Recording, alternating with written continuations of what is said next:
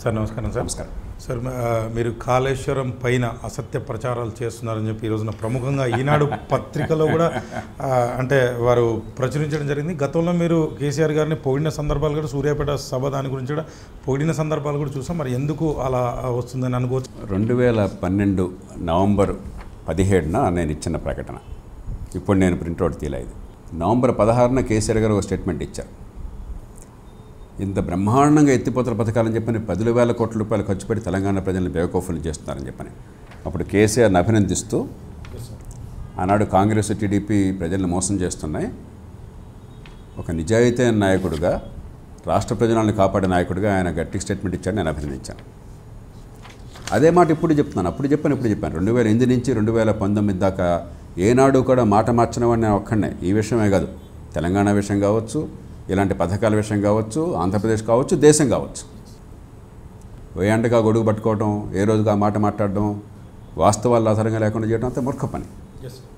100కి 100 పాళ్ళు రైతులకు న్యాయం జరగాలని నేను 100కి 100 పాళ్ళు నమ్ముతాను. దానికోసం ఎంత ఖర్చు పెట్టినా దానికి సిద్ధమే. కానీ పెట్టే ఖర్చుకు తగ్గ ఫలితం రావాలి. అంతే ఖర్చుతో అంతకంటే 10 రెట్లు లాభం వచ్చేది అది చేపట్టాలా?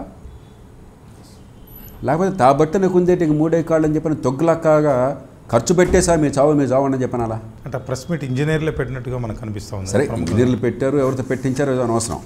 చాలా విచిత్రంగా ఎవరో ఇంజనీర్ గారు అన్నారట, ఒకటి నాది ద్రోహ బుద్ధి అనో ఏదో అన్నారు, విచిత్రమైన మాట, దుష్ట బుద్ధి అని. సరే, దానికి వదిలేద్దాం. ఎందుకంటే అంశాల మీద వాస్తవాలు, లాజిక్, తర్కం, దాని ప్రకారం చర్చగలగాలి. కానీ మీ మాట నేను కాదంటే మీరు దుర్మార్గులని నేను అంటాం,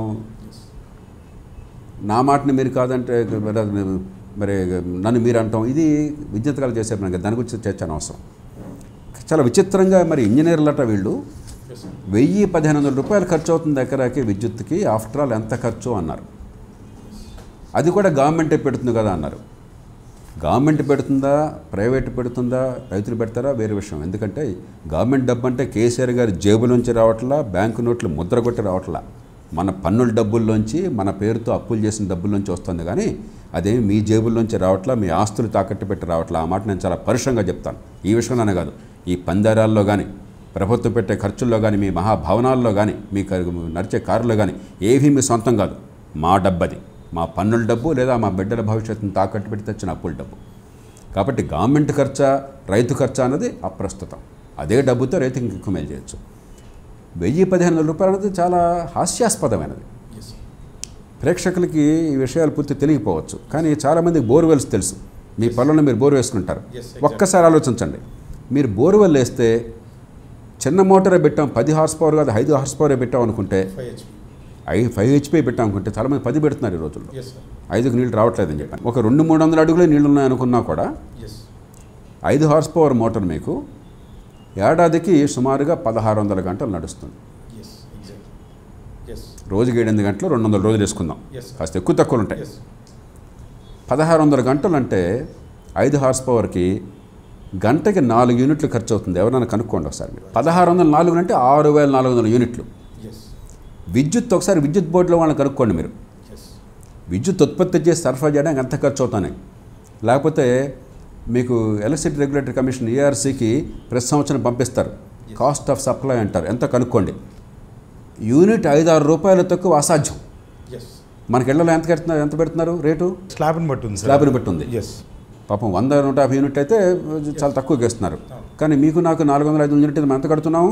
యూనిట్కి 7 రూపాయలు, 8 రూపాయలు, 850, 950 కడుతున్నాం. నేను 5 రూపాయలు లెక్కేస్తున్నాను, 6 రూపాయలు లెక్కేస్తున్నాను. 6,400 యూనిట్లు, 6,400 యూనిట్లు నేను చాలా ధర్మపక్షంగా ఇస్తాను. మామూలుగా అయితే 10,000 యూనిట్ల దాకా వెళ్తుంది 5 హార్స్ పవర్ మోటార్కి. మీకు ఖర్చు అవుతుంది 6,400 ఇంటూ 5 రూపాయలు లెక్కేసుకుంటే 32,000 రూపాయలు అయింది. 6 రూపాయలు లెక్కేసుకుంటే 6×6 38,000 రూపాయలు అయింది. ఎన్ని ఎకరాలు వస్తుంది 5 హార్స్ పవర్ మోటార్ వేస్తే? మీరు చెప్పండి నాకు.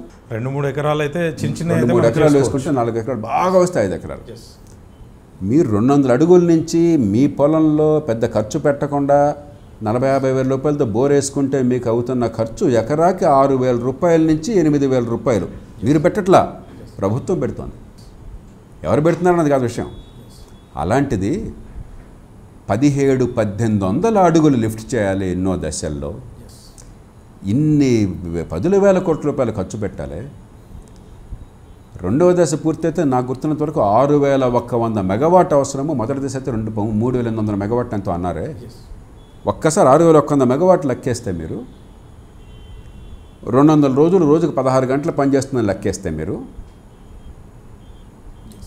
మీకు కనీసం 10,000 కోట్ల రూపాయల పైచులు ఖర్చు అవుతుంది ఒక్క విద్యుత్ మీదే. యూనిట్కి 5 రూపాయలు లెక్కేసుకుంటే 40 లక్షల ఎకరాలు నిజంగా వచ్చినా కూడా 40 లక్షల ఎకరాలు రాదు, మనందరికీ తెలుసు. వచ్చింది అనుకుందాం, మీరు చెప్తున్న లెక్కేస్తున్నాం. 40 లక్షల ఎకరాలు 10,000 కోట్లు భాగిస్తే 25,000 రూపాయలు ఎకరాకి విద్యుత్ ఖర్చు అవుతుంది. విద్యుత్ ఖర్చు అవుతుంది. ఈ లెక్కలకు కాదని ఇంజనీర్లు చెప్పానండి. గణితం తెలిసిన వాళ్ళు చెప్పానండి. కొంచెం కోటి అంటే ఏంటో, లక్ష అంటే ఏంటో, సున్నాలు తెలిసిన వాళ్ళు వచ్చి కూర్చొని నాతో కూర్చొని మాట్లాడమనండి. డ్రామాలు ఆడొద్దని చెప్పండి. ఇది కేవలం కరెంటు ఖర్చు. ఎంతంత పెద్ద ఖర్చు పెట్టాం ప్రాజెక్ట్కి. మరి ఆపరేషన్ మెయింటెనెన్స్ ఎవరు ఖర్చు పెడతారు? దీంతో అయిపోయిందా? ఆ పైపుల మెయింటెనెన్స్ ఏమిటి? ఆ పెద్ద పెద్ద వేల హార్స్ పవర్లు, 10,000 హార్స్ పవర్లు ఇంజిన్లు, ఆ మెయింటెనెన్స్ ఏమిటి? మిగతా సివిల్ వర్క్స్ మెయింటెనెన్స్ ఏమిటి? ప్రెషర్ మెయిన్స్ ఉంటే వాల్వ్స్, వాటి మెయింటెనెన్స్ ఏమిటి? ఇదంతా ఊరికే ఫ్రీగా వచ్చేస్తుందా మీరు పెట్టేగానే? ఆ O&M ఖర్చు అంటాం, అది తీసుకోండి. 3 డెప్రిసియేషన్ అంటాం. ఇవన్నీ శాశ్వతంగా ఉండవు. Every year 10%. మెషిన్కి 10 ఏళ్ళు, 20 ఏళ్ళు, 25 ఏళ్ళు కాలం ఉంటుంది. ఈ లోపల పైపులు పోతాయి, మెషిన్లు పోతాయి. కాబట్టి ప్రతి సంవత్సరం ఆ డెప్రిసియేషన్ లెక్కేసుకోవాలి. 4వది అప్పు చేసి పెట్టాము. ఇదంతా కూడా అప్పు మీద వడ్డీ ఎవరు చెల్లిస్తున్నాడండి? ఇది ఫ్రీ డబ్బు కాదు. మీరు 7-8% వడ్డీ అనుకున్నా కూడా 80,000 కోట్లు అయితే 80,000 ఇంటూ 7-8% వేసుకుంటే 6,400 కోట్లు దానికి అయిపోయాయి ఏడాదికి. ఎకరాకి 50,000 అయితే చాలా తక్కువ కింద లెక్క అవుతుంది. 1,500 రూపాయలు అవుతుందా, 1,000 రూపాయలు అవుతుందా ఎకరాకి? అంటే ఎట్లా చెప్తున్నారు సార్ వారు? మరి అంటే నేను ఎలా కాదని చెప్తున్నానో మీరు పూర్తిగా వివరాలు తేటతలంగా చెప్పాను. 40 లక్షల ఎకరాలు కాదా? 2 కోట్ల ఎకరాలు వస్తుందా చెప్పండి నాకు. 6,100 మెగావాట్లు కాదా?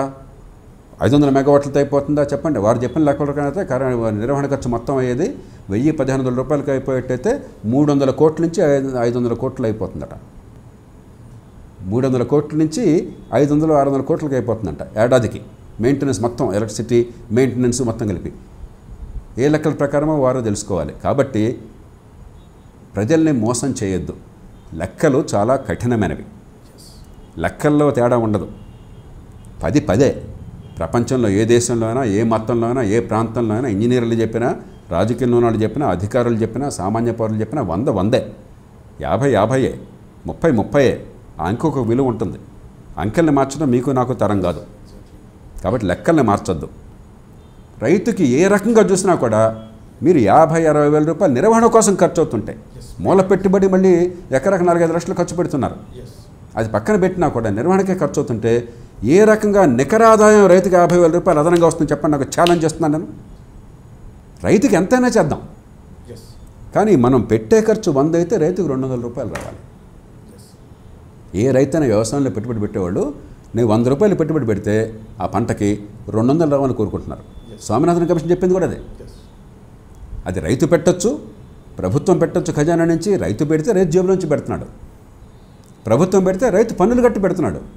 ఇదే మీ సొంత సొమ్ము కాదు. ఇది రైతు పెట్టాడా ప్రభుత్వం పెట్టాడా కాదు, మొత్తం ఎంత ఖర్చు అయింది, ఎంత ఫలితం వచ్చింది రైతుకి కానీ జాతికి కానీ, అది చూడాల్సింది. కాబట్టి నీటిపారుదలకు కానీ, వ్యవసాయంలో ఉత్పాదకత పెరగడానికి కానీ, రైతుకి లాభం పెరగడానికి కానీ, ఆదాయాలు పెరగడానికి కానీ నాకంటే 100కు 100 పాళ్ళు మనసు పెట్టి చేసేవాళ్ళు భారతదేశంలో చాలా కొద్దిమంది ఉంటారు.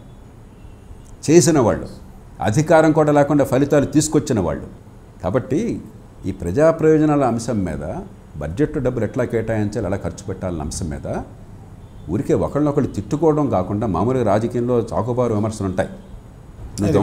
పాలిటిషియన్స్ కూడా కాదు, ఇది ఇంజనీర్లే అలా పెట్టడం వల్ల ఎవరనేది అనవసరం. నేను చాలా కఠోరంగా వాస్తవాన్ని మీ ముందు పెడుతున్నాను. మళ్ళీ రిపీట్ చేయమంటే చెప్తాను. లేదు సార్, మీరు అన్నట్టుగా ఇప్పుడు 300 కోట్లే సరిపోతే ఏదైనా ప్రైవేట్ కంపెనీకి టెండరింగ్ విధానం ద్వారా ఇచ్చేస్తే సరిపోతుంది, ఈజీ అయిపోతుంది కదా మనకి. కాబట్టి నేను ప్రభుత్వాన్ని కోరేది, పార్టీలను కోరేది అయింది, అయిపోయింది. ఇప్పటికైనా కూడా వాస్తవాలని ప్రజల ముందు పెట్టండి.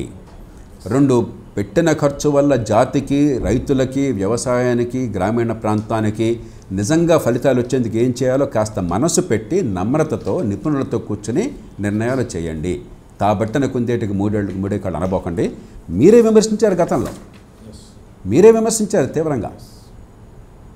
నేను ఇవాళ కొత్తగా చెప్పట్లా. తెలుగుదేశం పార్టీని విమర్శించాను అన్నాడు, కాంగ్రెస్ పార్టీని విమర్శించాను అన్నాడు. రాజశేఖర రెడ్డి గారు అసెంబ్లీలో కూడా ఆయన ప్రతి సమావేశంలో నేను గట్టిగా విమర్శించాను. ఇంతకంటే ఎక్కువ ఖర్చు పెడదాం, ఇది పద్ధతి కాదు, మోసం చేస్తున్నారని చెప్పాను.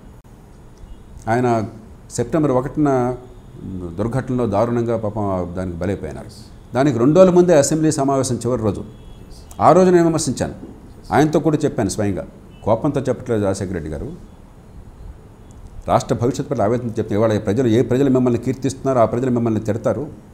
విషయం అర్థమైన తర్వాత, రాష్ట్రం దిగాలపడ్డ తర్వాత, నష్టపోయిన తర్వాత అని చెప్పాను. ఆయన వెంటనే నేను పూర్తిగా రాసుకున్నాను జయప్రకాష్ గారు, మీరు ఊరికి రాజకీయంగా మాట్లాడరు, మీరు చెప్పినంత రాసుకున్నాను, నేను 100% సమీక్ష చేస్తాను, ఒక పరిష్కారం తీసుకురావాలా, మంచి చూడ ఒక పని చేశాము, ఇప్పుడు దీన్ని రాష్ట్రాన్ని పనులు చేయాలని చెప్పి ఆయన మాట ఇచ్చారు నాకు. నేను చాలా సంతోషపడ్డాను. దురదృష్టం కొద్దీ 2 రోజుల్లో ఆయన పోయారు. కాబట్టి ఇది వ్యక్తుల గురించి కాదు, ఈ డబ్బు కేసీఆర్ సొంతం కాదు, ఇది టీఆర్ఎస్ది కాదు, ప్రభుత్వం టీఆర్ఎస్ది కాదు, మనందరిది ప్రభుత్వం. పన్నులు టీఆర్ఎస్లో ఉన్న నాయకులు కడుతున్నారా, కేసీఆర్ గారు కడుతున్నారు, మనందరం కడుతున్నాం పన్నులు. మన డబ్బు ఇది, మనకు ప్రయోజనం రావాలి. అంటే రేపు పొద్దున బడ్జెట్లో చూపించాల్సి వస్తుందని తెలిసి కూడా ఇలాంటి ప్రకటనలు ఎలా చేస్తున్నారు? వారు ఎలా చేస్తున్నారో వారిని అడగాలి. కానీ సమాజం చూడవలసింది రాజకీయాలని పక్కన పెట్టి, ఏ పార్టీ ముఖ్యమంత్రి ఎవరో పక్కన పెట్టి, మన రాష్ట్రానికి ఉన్న వనరులతో అత్యద్భుత ఫలితాలు ఎట్లా తీసుకురావాలి, మన రైతులకి, మన ప్రజలకి అతి ఎక్కువ లాభం ఎట్లా ఆర్జించాలి, అది ఆలోచించాలి. కానీ నా ఇష్టం, నేను రాజుని, రాజుగారు ఇష్టం వచ్చాడు చేస్తాను, తాజ్మహల్ కట్టుకోవచ్చు. రాజుగారు తాజ్మహల్కి పిరమిడ్లు కట్టవచ్చు, ఈజిప్ట్లో పిరమిడ్లు కట్టారు.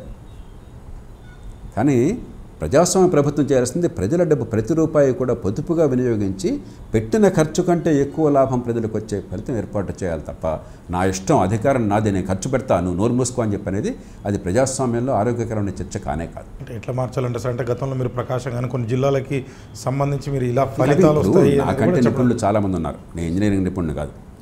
కాబట్టి ఇప్పటికైనా ఈ ప్రాజెక్టుతో ఎక్కువ ఫలితాలు, తక్కువ ఖర్చు ఎట్లా చేయాలి ఒకటి. రెండోది, ఇక ముందు పెట్టే ఖర్చు వల్ల ఎక్కువ ఫలితాలు వ్యవసాయానికి వచ్చేట ఏం చేయాలనేది నిపుణులు. గతంలో హనుమంతరావు గారు చనిపోయారు, ఆయన ఎన్నో సూచనలు చేశారు. ధర్మారావు గారు ఇప్పటికి మన మధ్య ఉన్నారు, తెలంగాణ వాసి. హనుమంతరావు గారు తెలంగాణ వాసి, ఎన్నో సూచనలు చేశారు. ఇరిగేషన్ రంగంలో నిష్ణాతులు వీళ్ళంతా కూడా, నిజాయితీగా మారిపోయారనే వాళ్ళు, టెక్నాలజీలో నిష్ణాతులు. కాబట్టి ఇంకా ఎంతోమంది ఉన్నారు, దేశంలో ఉన్నారు, విదేశాల్లో ఉన్నారు, మన రాష్ట్రం బయట ఉన్నారు. నిపుణుల కొరత లేదు, వినడానికి మనకి ఆలోచన ఉండాలి, అంతే. చేయాలన్న మనసు ఉండాలి, ప్రజలకు న్యాయం జరగాలన్న కోరిక ఉండాలి.